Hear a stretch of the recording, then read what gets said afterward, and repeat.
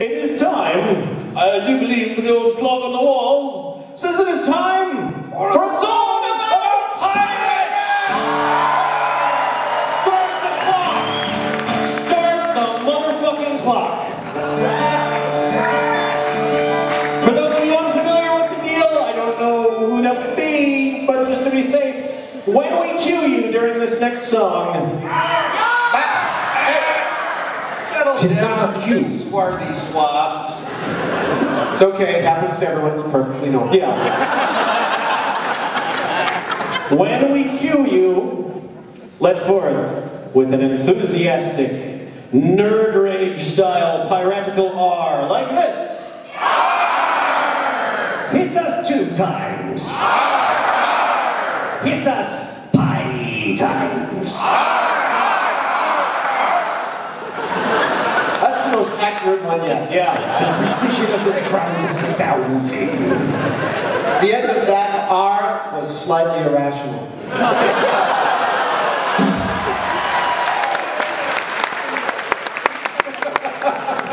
It's gonna be that kind of night, is it, Savage? I'm just wondering what fucking mathematical proof is slightly irrational. There's a little bit of entropy. Just a little bit. Just a little bit. It'd be great if we could reduce the entropy. I don't know. That's really, I mean, you know, the whole entropy with the, okay, sure. Yeah, great. I can't wait to go home after the set and research all of this shit. What you can do is look up the relevant XKCD and it'll walk you through it. Yeah. Zombie Richard Diamond is just waiting to educate me.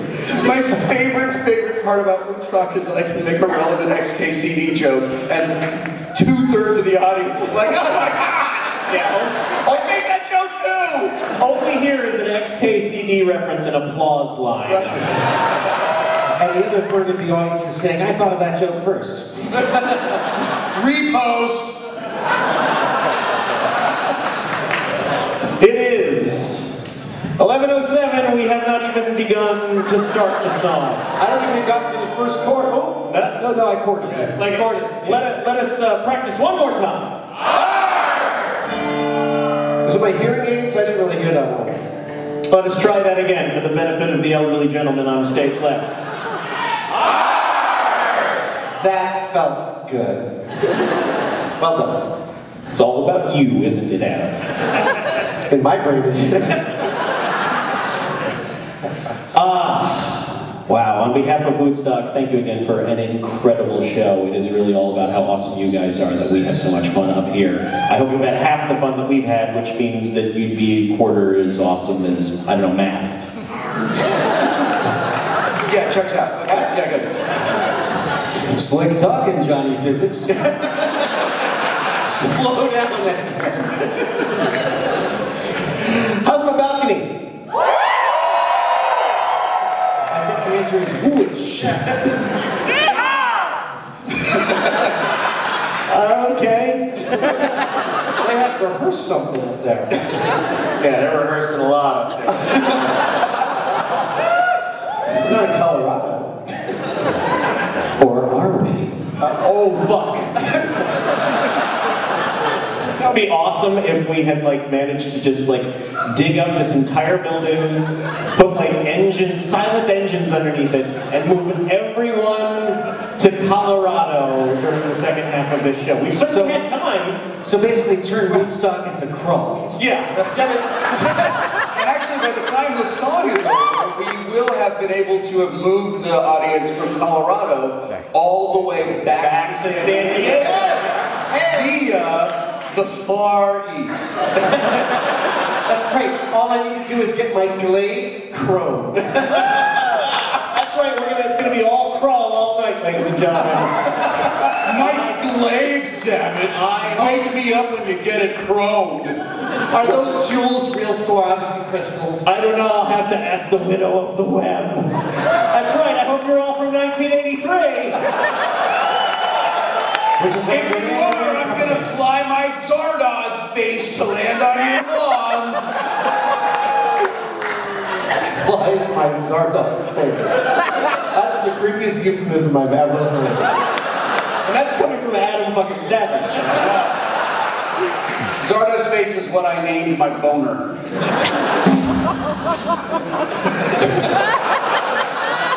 That gets a fucking rim shot? Not bad, Wheaton. Not bad. Not bad, Wheaton is what my wife calls my boner.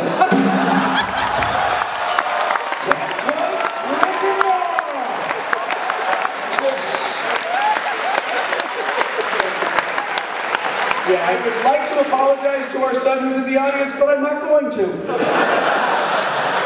I do believe Will has won the House Cup this term. And he's drinking from it right now. Winning the House Cup is Will's euphemism for sex. Sometimes I come home and I'm like, who's ready for spicy dick milk? And his wife was like, geez, I wish once he could capture the fucking snitch.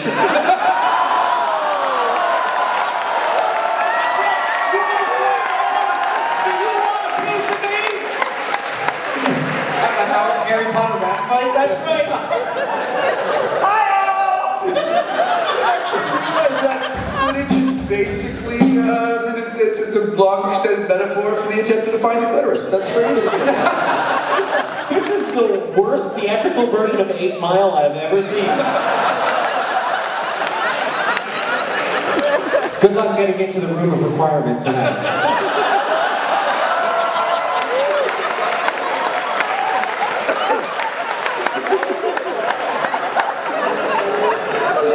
Something leaky cauldron. All right. There are potions for that.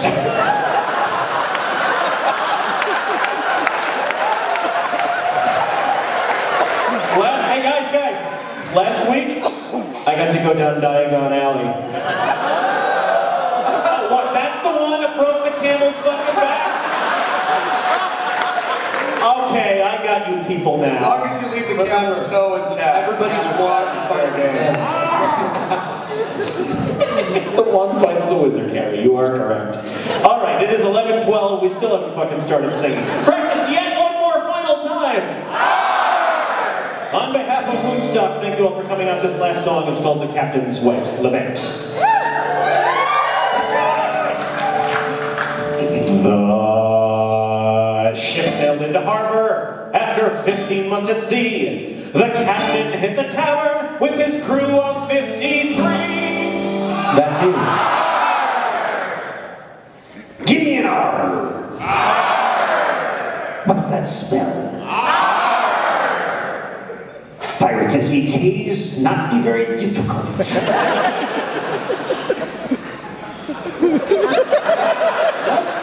Can't argue with that logic.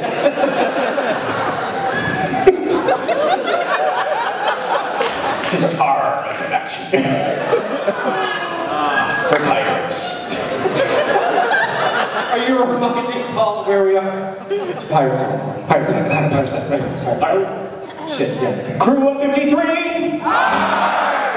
After drinking up their pay, they staggered through the town.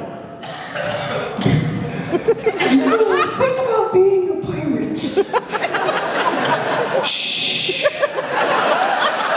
I want to say it's important. Is you're on the boat for a long time, having sex that God can't see.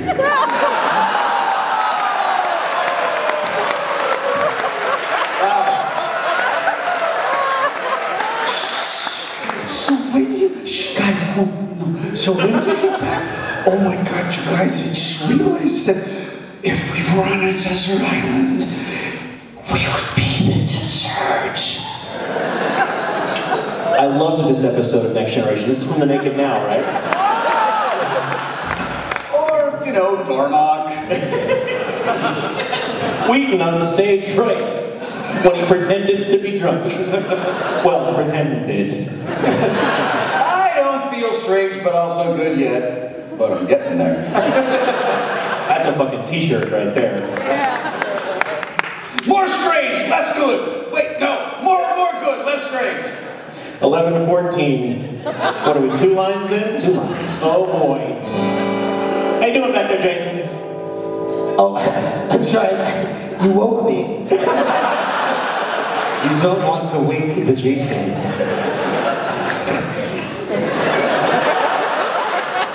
That's somebody's band. Come on. I don't know, Foreigner? Sure, Foreigner. You're a Foreigner. Jason Bonham's finest hour. Definitely. Jason Bonham was a Foreigner? Yeah.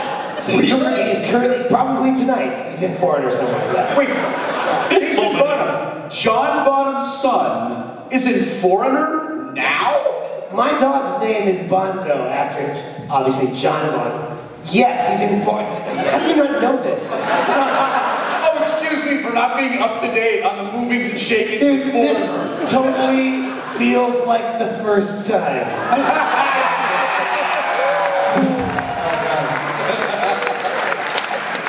This moment in rock drumming history is brought to you by Zildjian. Zildjian, fine makers of cymbals. Also brought to you by Booth's Farm. Untrue, as you can see, I am a Sabian man. I've been a Sabian man since 1994. Thank you. Sabian. Did you see us? Did you just pay for your trip to San Diego? I haven't paid for a cymbal for 20 years, and it's because I don't ask for very many. Isn't Sabian the company that made the Mighty Morphin Power Rangers? Yeah, they're the ones that make that chair that ladies sit on. I had no I'll explain it to you later. Now I know why you're a Sabian man. Oh, Yeah, I'm the only Sabian man. Wait, no, I'm sure it's possible. Not that there's anything wrong with that. Let's bring things back into the body of the song, which was, remember when we were singing a song? Me neither.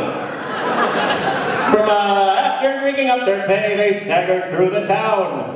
But all these in public houses turned the sailors down. Dejected are. Oh, that's a lot of sad pirates. It also sounds like we lost them a little bit, like they're really dejected. Are you sad? Are you dejected? Are you dejected because you're sad? And are you sad because you're dejected?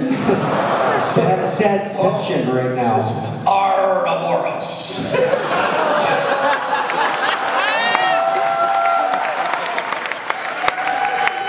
The snake Ask your beat neighbor. When you're losing the audience, the trick here is to get more esoteric. The opposite. That's my Todd Rundgren cover. Storm, put them through some emotional paces. They sound Yes, you're very good at that particular emotion. Let's see how you do when we put you to the test. Let's hear a hungry R. Let's hear a zombie R. Same thing but focused on brains. Give us a, let's see, a confused R. Give us a Scooby-Doo R. Same thing, extra brains. Today I learned Scooby-Doo is a zombie. Wow. And he would have gotten away for it too, if it wasn't for you and them boot stalkers. Would have gotten away for it if they weren't the fast zombies. Oh, don't get the fucking fast zombie, slow zombie shit started. We're already gonna be here all night. They'll come to stage like ants. Some of us are veterans of the Star Wars, Star Trek war. We can handle the zombie fast, slow war. You people, you slow, fast zombies, oh, you think you've had such a big fight. You have no idea. You just sit there in your little post-Jar Jar world, and you feel all safe and comfy, and you need to argue about stupid bullshit like zombies. Some of us have really been through the shit, man. Guys, I hate it when old man Wheaton starts talking about his time in the war. I spent that time in the war so you can complain at me. Just head on down to the Starfleet VFW and talk about it. Oh, don't worry, they'll hear all about Hey man, have a good poker night there. Yeah, have a good poker night. Three-dimensional poker, thank you. That's how we do it. I do believe we left off, oh, so very, very long ago, at Dejectedom. The captain said, "Fear not me, lads, you all can come with me. I live just around the corner, and you all can stay for free. Hopeful R." What kind of socks you like best? Argyle! What theater are we in? And who came out on stage at the very top of the show? And what did he destroy? And my heart. My heart. And Neil Gaiman are. I'm sorry, I got over enthusiastic. Who be your favorite Starfleet ensign?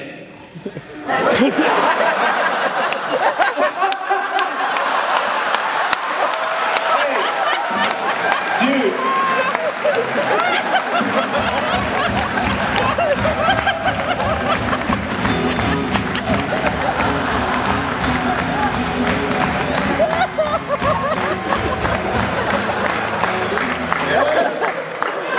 Way too fucking long. That needs to be an animated GIF by 3 this morning. Well, it's done. It's now. That's on. It's done. It's now. It's the top link on Reddit now. What was that? No, he was signing the lyrics to it. That's right. I was signing the lyrics to "Fuck Her Gently." Thank you very much for picking that up. Thank you for finishing the joke.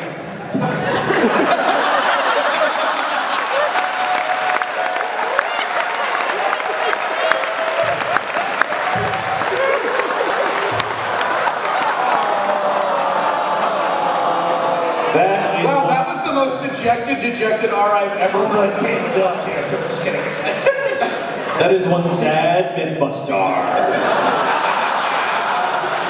Okay, I'm gonna give you back the rim shot that I was gonna penalize you for Balboa. So no rim shot here, make it more square. This is such a complicated scoring system. I feel like I'm playing like musical cricket. I've got to keep track of this all loaded on wine too, so it's... What other Mythbuster did we see this evening? And who came out to read her awesome story about gaming just a short while ago? Yep, there's lots of names that end with R. Who's your favorite Star Wars character from Mon Calamari? It's a trap. Trap. That is a thing that he said a lot. Self-rim shot. What's the thing the Empire spent a lot of money on but decided not to guard their little exhaust port? And who is your least favorite character from the entire Star Wars universe? Always unanimous. Yeah, sure. We did this thing, Jamie and I did this thing for Discovery of Jamie and Adam have a pint and talk about movies, which was weird because we never actually do that. I don't know if you saw it, but they asked us who our favorite characters were, and I said, well, actually, I'm not sure if I have a favorite character movies, but I can tell you my favorite non-human character is Chewbacca. Chewbacca! Chewbacca! Chewbacca's the greatest non-human character ever, and Jamie followed that with, I hate Chewbacca. He's no better than Jar Jar. Jamie Heineman plays a dangerous game. Storm, give me a little pensive guitar music. Pensive music? Just like pensive picking guitar music. And kids, that was the day that I learned that all the years I had spent watching Mythbusters were years that I really wish I could have gotten back. Because though Jamie Heineman is incredibly skilled in scuba diving and blowing things up, is probably the very best automatic Wilford Brimley cosplayer that ever existed. Well, Jamie Heineman just didn't understand Star Wars the way every other person in the world does. It made things awkward when I go to dinner parties at my friend Adam Savage's house, but somehow I think that when I invited Jamie into the back patio and hit him in the back of the head with a shovel, buried him under 400 pounds of rocks, I was really doing the world a favor. And kids, that's why Ashton Kutcher is the new co-host.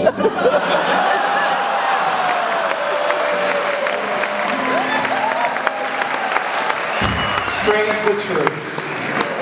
The strangest Wonder Years closing I've ever heard. All right. I still never learned how to talk to women. And that's how I met your mother. Where the fuck are we? We're somewhere over the Pacific working our way back to San Diego. It's 11:25. Let's wrap this shit up. Were we at Hopeful R? Is that where we're at? I think we were good. Okay, here we go. Hopeful R. But when the captain's wife awoke up on the break of day, they say that you could hear her wailing clear to Bonnie Bay. Let's go fucking noobs. I swear, it's really hard to find good audiences these days. At these rates, anyway. Okay. We're gonna count to 3. Yeah. No, you know what? You just lost your turn. Where are they? All right, everybody shame that guy. Here's the deal. No. He's punished himself enough. But when everybody else gets to go R one last time, you do not. You have to punch yourself in the face. Yes. Whoever's sitting near that guy, Sorry, man, it's the law of the sea. if they try and make noise when it's time to R, you may punch them in the face. You have official legal permission from the founders of Woodstock. Actually, such permission is not actually required. Legal permission may not apply. Please do not punch him in the face. It's a metaphor. Ask your doctor if she also is right for you. If your erection lasts longer than 4 hours, consult the doctor. The usual reactions of being punched in the face. If your captain's wife's lament lasts more than 45 minutes, please see the doctor. All right. We're gonna count to 3.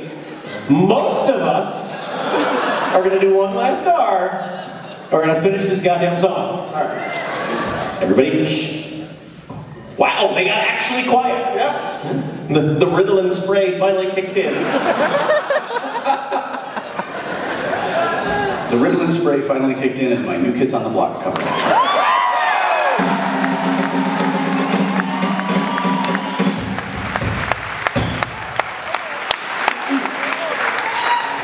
Just have to say, there's been a distressing lack of cover bands in this movie. I was going to say, that's a nice momentum you added there, Will. Thank you.